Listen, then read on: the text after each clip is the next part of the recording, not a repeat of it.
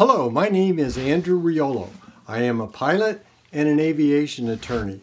My law firm deals with pilots, airports, and airplanes. Most recently, we have become involved with UAVs. A UAV is an unmanned aircraft vehicle. This is the first in a series of videos which will deal with UAVs. This video is about the do's and the don'ts of flying an unmanned aircraft vehicle. We're going to define a UAV. We have discussed what a UAV is. Secondly, there is a drone. A drone is for military purposes. There is another term which the FAA is using, and it is SUAS, a small unmanned aircraft system. The operative word throughout this is aircraft, because aircraft gives the FAA the ability to regulate this and the federal government to have preemption in everything that occurs with a UAV, an SUAS, or with a drone. As I was taught in the Air Force then, let us start with the basics. Let's define SUAS, a small unmanned aircraft system. The basics of that system are flown strictly for hobby or recreational use, sustained flight within a line of sight, follows safety guidelines, both federal and state and local. The safety guidelines are 5 miles away from a control tower and below 400 feet AGL. It has to weigh 55 pounds or less. The rules that are in place now are from a 1981 advisory circular and from the 2012 FAA Modernization and Reform Act. Everyone agrees that the flying a UAV or an SUAS for profit is a revenue stream greater than the flow of the Mississippi River. Billions of dollars are to be made in the profit of flying an SUAS. But the only way today that you can fly your UAS is if you get one of the following three from the FAA. First is a COA, a certificate or waiver of authorization. Second is an airworthiness certificate. Third is an issuance of an exemption.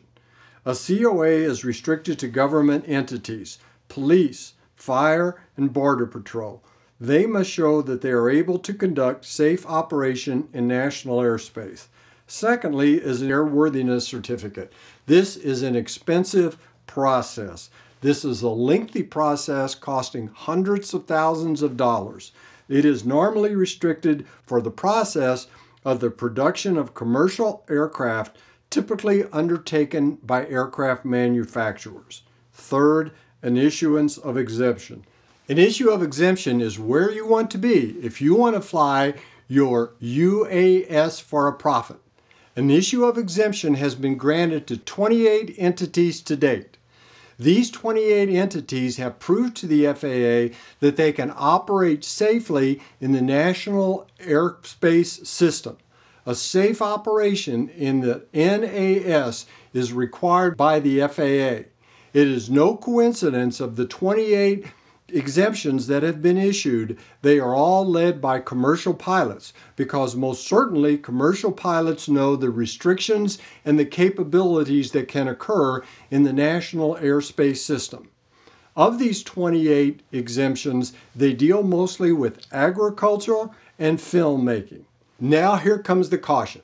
If you are flying your UAV or your UAS for a profit, stop.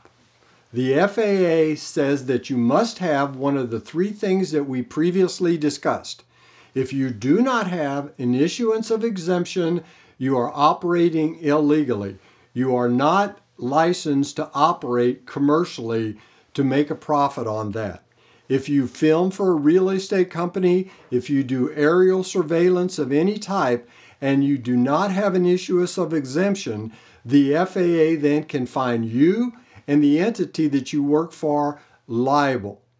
If the video that you have is out in the public domain and the FAA is able to view that, they will then contact the entity that put it on the public domain and therefore they will request who the person was that was filming it with their UAV.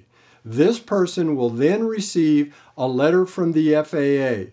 Here is an example of that letter. It is a form letter, and many of them have been sent out. The law firm hears from many UAS operators that it is okay to operate for hire and profit, and cite the recent case of the Administrator versus Perker. Administrator versus Perker, NTSB docket CP 217, July 18, 2013.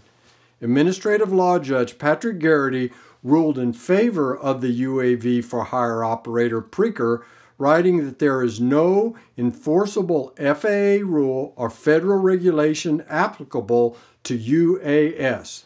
However, the judge has been overruled by the NTSB on appeal. The NTSB found Mr. Preker to have violated FAR 91 and fined him $10,000. This is a warning. Do not fly your UAV, your UAS for profit unless you have an issuance of exemption.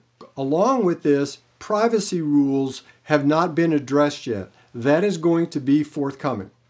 If you have any questions or comments about this video, please contact our law firm. Go to our website, riololaw.com.